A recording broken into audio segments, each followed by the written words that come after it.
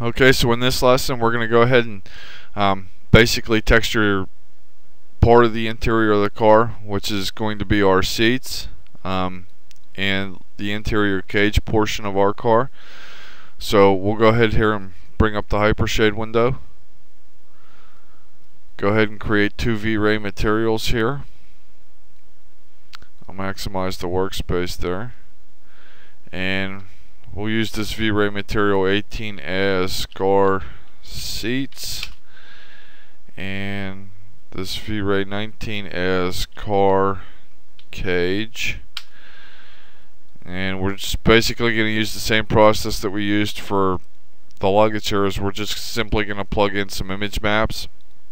So we'll go ahead and select this car seats one, go into the attribute editor here, plug in a file node, car seats, and select the file, turn the filter type to off, and just grab an image that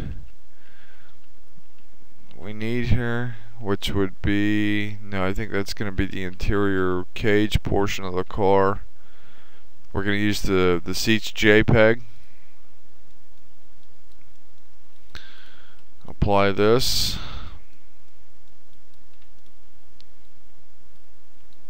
And you can see that this is definitely going to need to be scaled up a ton here. It looks like it's going to be like a leather type interior, but we definitely need to scale this up. So we'll go into the place 2D texture node there, turn the mirror on in the U and V direction, and we'll see what 15 by 15 looks like. That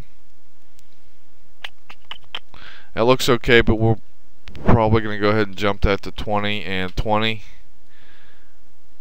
That looks a lot better.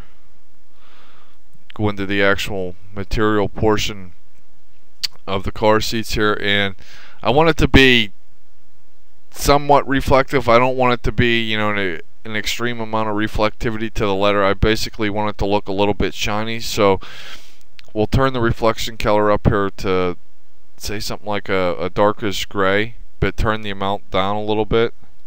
And we're going to change the reflective glossiness here a little bit, down a little bit. And we're also going to change the reflection subdivisions up here to probably something like 15, so it's real smooth whenever it goes to render. And that's looking pretty decent right there.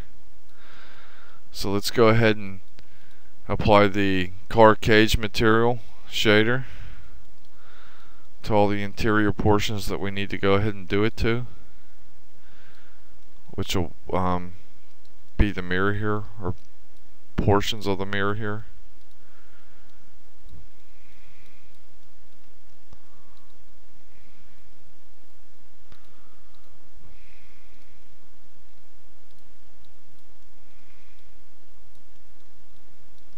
As you can see, I have to reverse the normals on that there,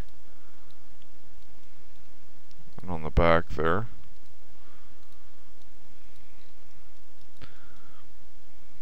We'll go ahead and plug a file node into this as well. And we just need to set the image of what it's going to be here.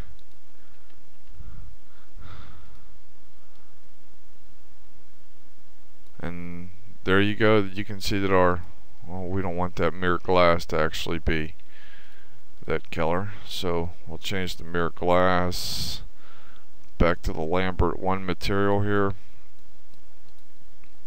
And you can see that we have the interior of our car pretty much ready for texturing, or I'm sorry, ready for rendering, with all of our materials applied except for the seat belts, which we'll be doing in the next lesson here.